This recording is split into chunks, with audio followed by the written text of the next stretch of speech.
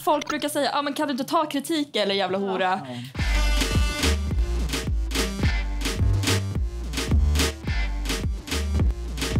Vi är på kyliga och regniga Almedalsveckan. Just nu, jag är lite förkyld också, men jag tror vi alla mår bra. Hur mår ni? Mår ni i publiken bra också? Ni gör det. Och idag ska vi prata om aktivism. Så jag tänkte börja med att ni presenterar er själva och berätta vilka ni är och vilka frågor ni driver. Jag kan börja här. Ja, jag heter Danny. Jag driver ett Instagram-konto som heter Tänkvärt. Och det här kontot är till för att synliggöra olika slags förtryck i samhället. Främst i Sverige då. Genom nyheter, det kan vara berättelser från folk som har erfarenheter som skickar in. Jag heter Amanda Bergström och jag representerar MeToo-uppropet Inte din hora som startades som en reaktion under MeToo. Det var många som gick fram, men det var ingen som förde horors talan. Vi blir ignorerade av socionomer och poliser och psykologer. De har ingen aning om vad de ska göra när vi försöker ta oss ur. Jag heter Melda Nahnfeldt och jag är med i Fridays for Future, vilket är en strejkrörelse startad av Greta Thunberg. Folk kommer, både ungdomar och barn, det börjar främst med ungdomar, som kommer att strejka varje fredag för klimatet. Och då strejkar man från skolan. Och då strejkar man ofta vid sitt kommunhus eller också i Stockholm vid riksdagen.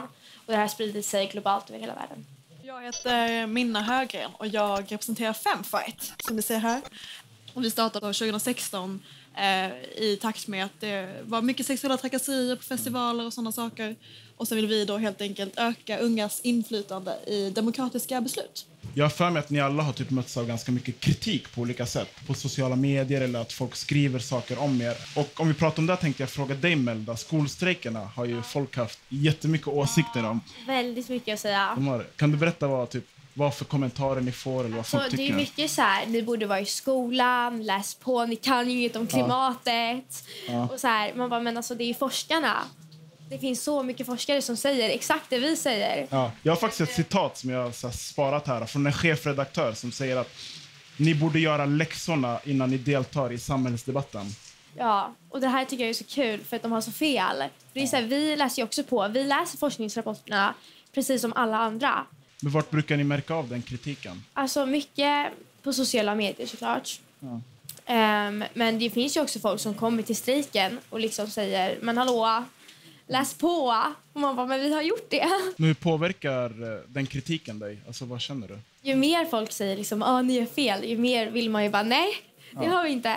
Ja. Så jag känner inte att det är jobbigt. Men det kan ju fortfarande bli jobbigt om det blir liksom personattacker eller när de liksom tar ut folks funktionshinder eller sånt där. Och det är ju jättetråkigt och jättejobbigt att säga. Ja. Danny, du är ju engagerad på sociala medier främst. Hur ser kritiken ut där? Och hur skiljer den sig typ? Det finns olika typer av kritik. Den första vanliga kritiken jag får är varför tar du inte upp X? Varför tar du inte upp Y? Som att jag aktivt har valt att inte ta upp vissa frågor liksom. Men jag är en helt vanlig person som pluggar och ska snart jobba och sådana saker. Så jag har ju inte tid att ta upp exakt alla frågor i hela världen liksom. Så man får på något sätt förklara för dem. Nej, men det här kontot drivs av en person.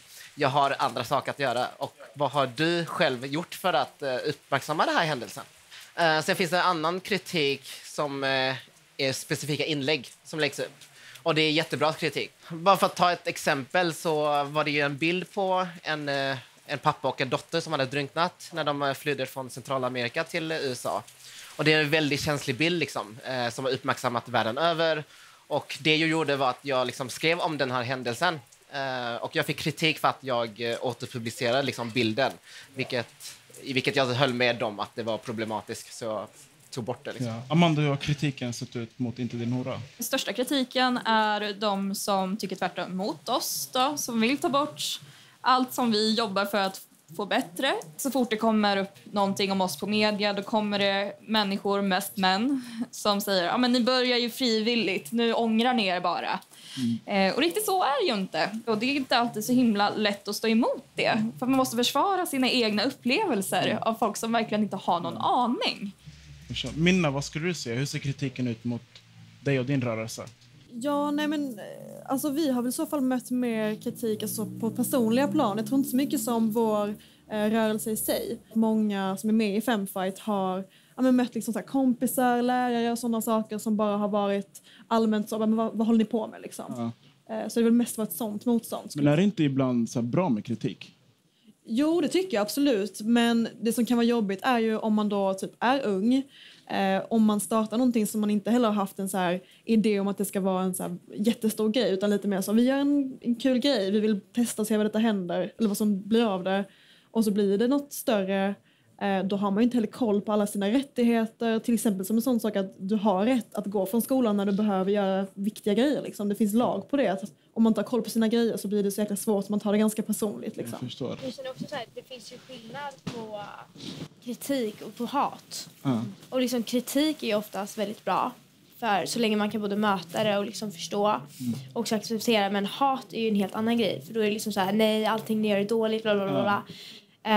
Så jag känner att det är en ganska stor skillnad som man också måste ha koll på. Om man är någon som engagerar sig, tycker ni att kritik är någonting man ska förvänta sig eller ska vara beredd på? Jag brukar uppmuntra folk att kritisera mera för att jag tycker det är så vi faktiskt utvecklas. Både som organisation och individer liksom. Men också för att de andra också ska få det svar de är ute efter. Till exempel den där bilden du la upp som du fick kritik för. Ja, så det var en jättebra grej för att jag fick också tänka till på vad som hände ifall det var en vit familj som kanske drunknade i det här. Hade man lagt upp ett skolfoto på när de var vid liv och pratat om det eller hade man lagt upp en bild på deras döda kroppar?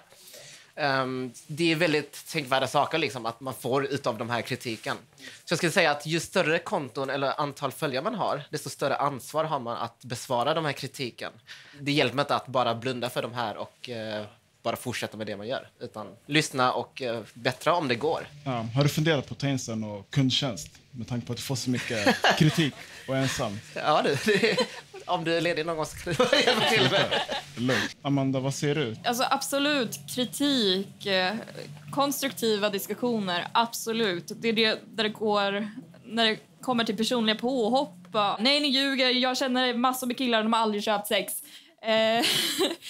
Det är inte riktigt kritik. Folk brukar säga, men kan du inte ta kritik eller jävla hora? Men fast det är inte kritik. Varför tror ni så många provoceras av det ni gör?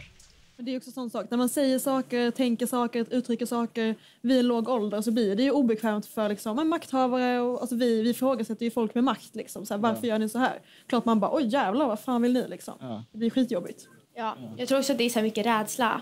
Liksom för att särskilt Fridays for Future då, eftersom det är så mycket barn. Att liksom alltid har det varit makthavare som liksom står i centrum och liksom trycker ner andra. Och sen när det kommer upp massa barn och ungdomar och bara, men hallå, vad gör ni för någonting? Nu gör ni fel.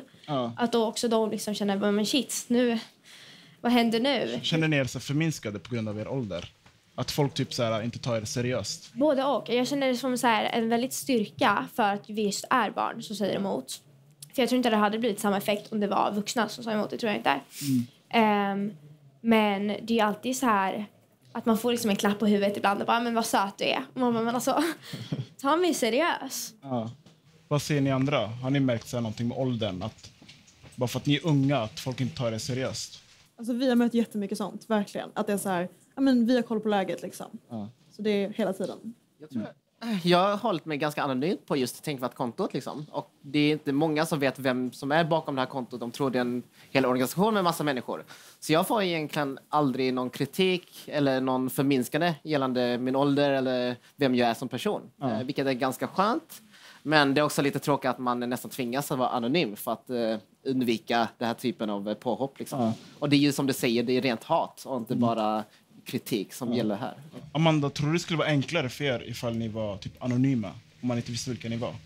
Alltså jag önskar i ett drömsamhälle hade jag inte behövt komma ut som hora för att kunna få alla de här rösterna hörda. Men vi blir tvungna till det oavsett vad man vill eller inte. För ingen litar på oss. Såvida vi inte kommer ut i tidningarna. Alltså hur jag kom ut för mina föräldrar i princip var genom ett omslag på Svenska Dagbladet i oktober. Inte världens smidigaste sätt. Men det hade verkligen underlättat, tror jag, för många att kunna vara anonyma. Det är många i nätverket som fortfarande inte tagit sig ur prostitution. Men de kan inte tala om det här för att då riskerar man att bli av med vänner, familj. Man kanske ringer SOS på ens barn och så vidare. Vi är ju en väldigt utsatt grupp. Jag förstår. Minna, på tal om det här med vuxna. Har ni känt något stöd från vuxenvärlden i till exempel skolan? Att de supportat er? Nej, alltså skolan skulle jag säga är det stället där vi har mött mest motstånd.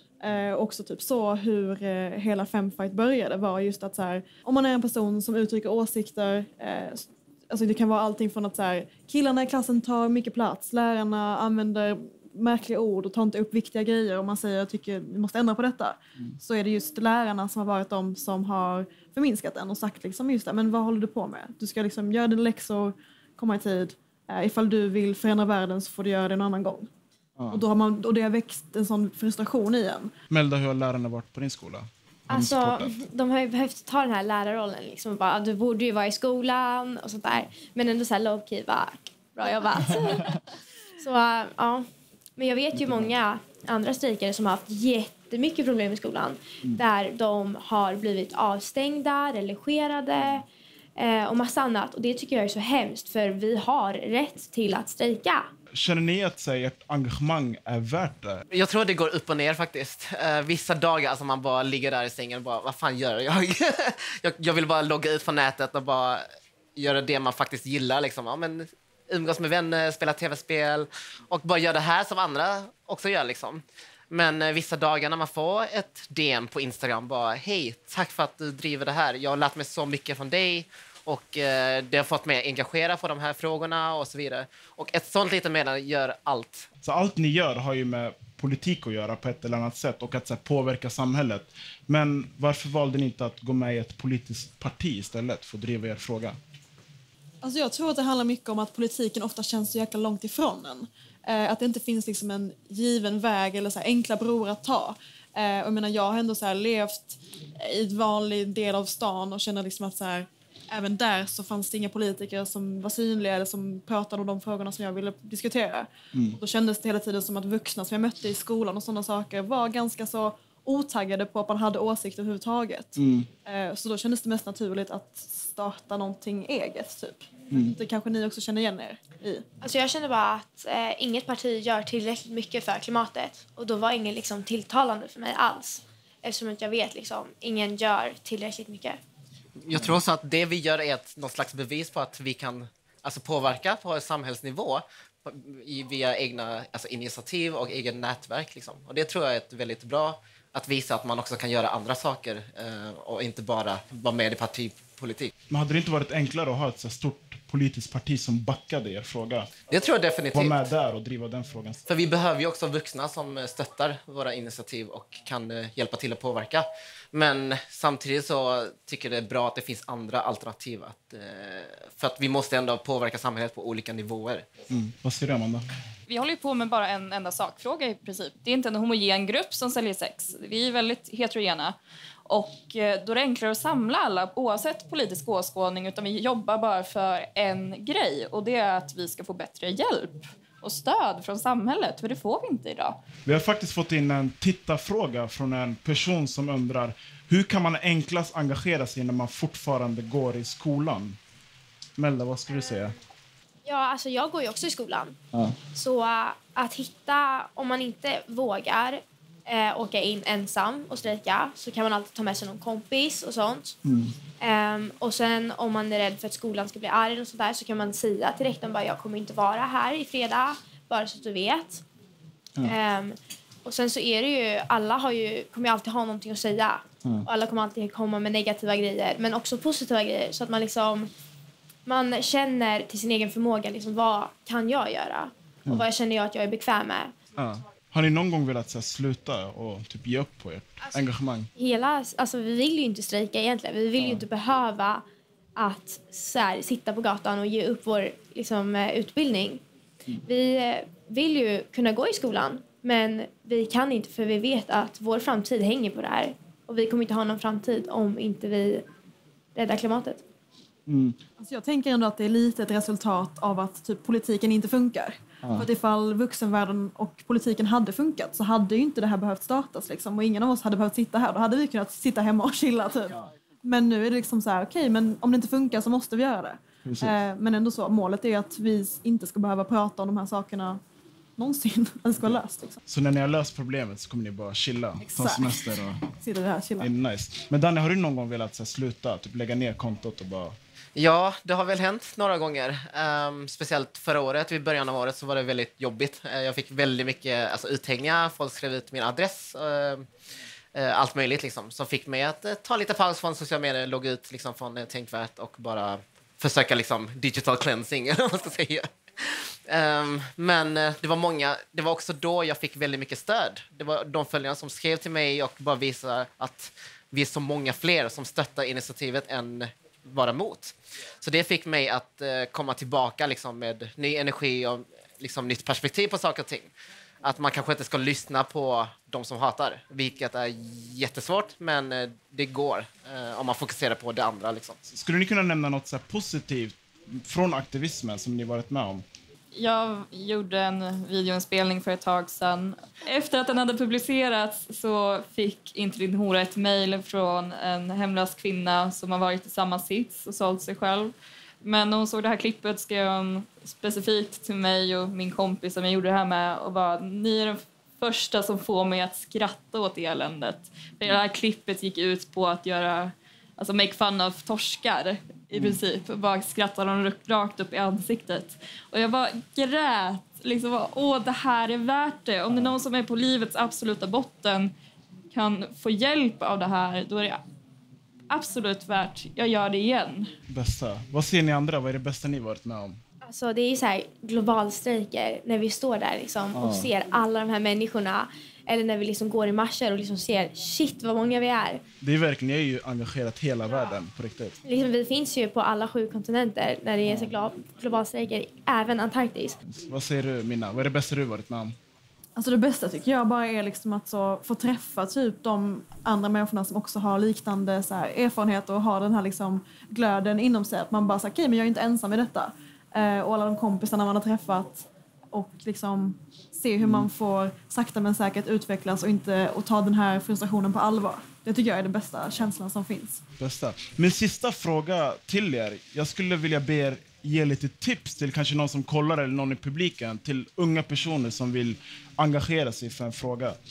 Så här, någonting de brinner för. Vad skulle ni kunna ge för tips? Om det är någonting ni brinner för så liksom, det finns människor och hitta människor som också har den här glöden och brinner för samma saker så att man kan skapa en gemenskap. Vad säger du, Minna? Vad är det för tips? Men kanske typ att man kan börja själv i sin skola. Så okej, men om du känner att du vill prata mer om en speciell fråga så typ skriv eller sätt upp en lapp liksom. Bara, jag vill prata om detta, vi träffas i biblioteket imorgon 3:00. Och så kan man då träffa de människorna och så kanske någon känner någon. Man kanske snackar med någon lärare, vi vill prata mer om detta, kan du visa oss vidare liksom. Och på så sätt kan man liksom sakta men säkert hitta de här människorna. Ja. Och så blir det liksom som en liten växt som bara blir ett stort träd. Jag skulle säga utnyttja sociala medier som verktyg. För det är där man kan finna personer som brinner för samma saker och ting. Och man kan använda sociala medier till att faktiskt mobilisera sig först. Så att man bygger inuti och blir större. Liksom. Och där kan man tillsammans kanske ha en vision på vad man vill uppnå. Och utifrån det liksom bolla med varandra och starta plattformar och rörelser och hashtaggar och allt sånt där. Men sen också att inte ha för höga krav på sig själv. Det kommer inte bli stort över en natt. Börja med en fika, prata igenom, det kan vara vad som helst och så jobba upp därifrån. Var ganska kravlösa. Det tar tid och det kommer bli bra i slutändan i alla fall. Hör av er till dem som har skapat plattformar och liknande på samma sätt som vi har gjort, fast med stor antal följare. Hör av er till dem och be dem att dela era saker eller kanske bara ge en shoutout till den nystartade plattformen. För de vet själv hur det var att starta någonting. Det tar tid, det är jobbigt liksom, men kolla med dem så kan de nog hjälpa till liksom. Grymma tips och tack så mycket för att ni ville vara med. Det var sista frågan jag hade. Grymt. Och tack till publiken som lyssnade. Glöm inte att prenumerera på Tänk till så ni inte missar våra klipp i framtiden. Vi ses snart igen. Ha det bra. Hej då!